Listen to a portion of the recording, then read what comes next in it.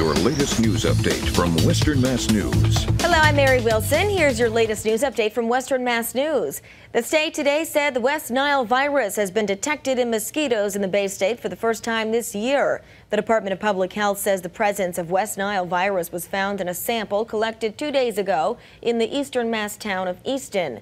DPH says no human or animal cases of West Nile virus have been detected so far this year. There is no elevated risk level or risk level change associated with today's announcement.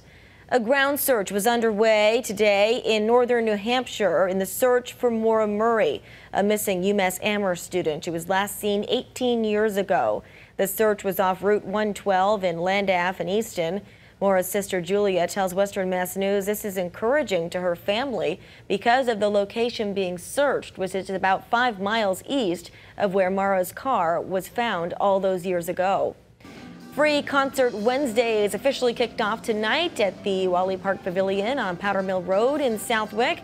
Tonight, the Rich Podolsky Blues Band played from 6 to 9 p.m. The Southwick Rotary Concert Series is held every Wednesday night until August 31st. And Mackin Sliders food truck was also there on site.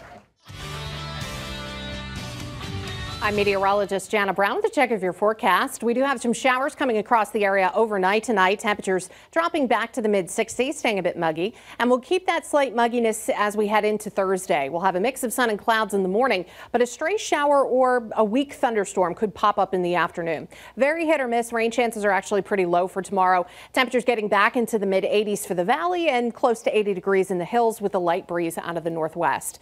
Now, humidity lowers significantly as we head into Friday. It'll be a cooler start Friday morning, and we'll have full sunshine with a high in the low to mid 80s, light breezes.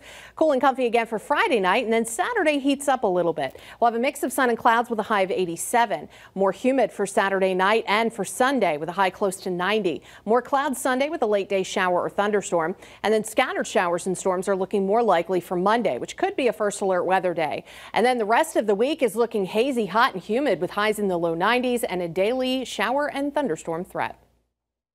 Stay with Western Mass News on air, online, and on our app throughout the day for breaking news, weather, and exclusive content.